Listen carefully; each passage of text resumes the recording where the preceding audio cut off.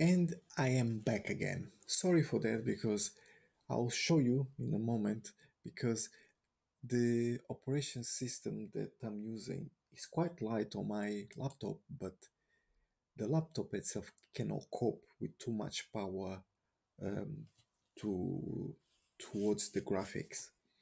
So let's go back then here. As you can see now is DDR4 dash 3600 megahertz and also the same in here. If I go to advanced, I made the changes for 2 gigs. So as you can see, it's still there. Now I'm gonna go to the exit. I didn't make no changes. So, but still I'm gonna do save and restart or reboot. I don't know if it's gonna show. I hope it does because to be honest, I hope it doesn't fail me because it's almost reaching, well, the laptop is almost reaching 90 degrees Celsius. The poor thing cannot cope with the power. Oh, it does show. Okay, brilliant. So this is my operation system. I'm using the Arco Linux. So let me just show you for a moment. Maybe I should show you in a different way. Let's see. So as you guys can see, this is my operation system and that I'm using. And yeah, I was using Solus OS, but unfortunately, Solus it's a bit limit when it comes to a few applications that I need, and the Arco Linux really does the job, and it's much lighter when it comes to the system itself, also, which is great. Um, Now, what I want to show you guys here is this. Let me just go here. Let, so what I want to show you guys here is the system itself. So what happened? Let me put much closer so you guys can see. So here is what we have, the RAM.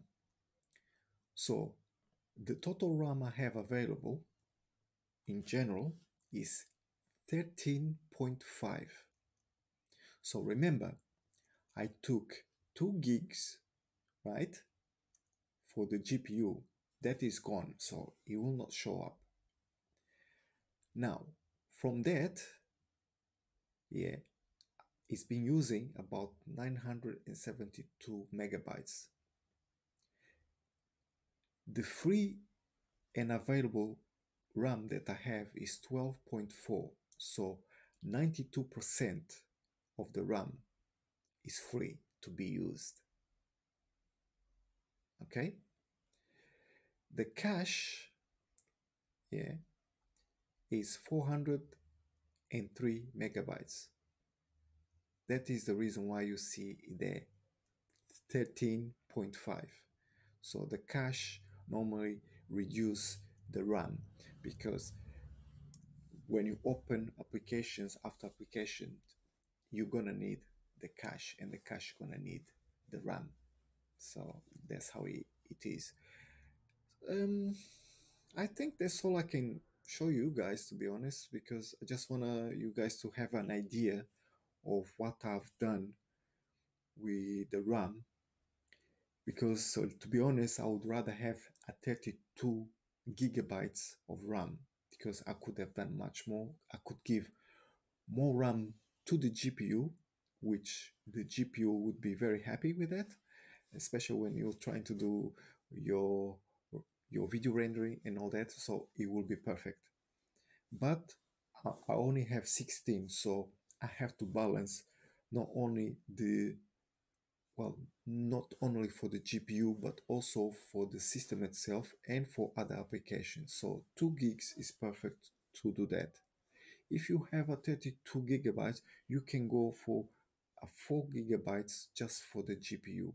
And you'll see difference when it comes to video rendering or any type of graphic, because the GPU will use only that RAM that you gave it to do all the work, instead to have to share with another application or with the system itself. So that's a good thing about it. And yeah, so here you would see the internet, but I'm not connect on the internet. Here you will see, but I didn't set up or mount one of my storage. But here you will see the storage that I have the operation system.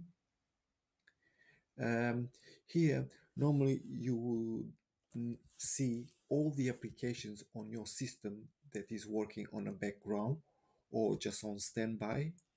And yeah, and also you could try to see what exactly does the the application itself does, and where to find the application. Like if I enter, you will tell me that the application is here. So on this folder, I will find it, the application. At the moment is asleep.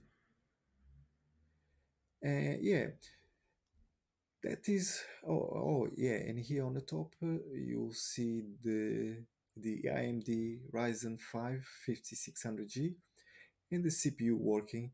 It will give you the percentage and also the voltage. So I think that's it for today. I hope you guys enjoyed the video.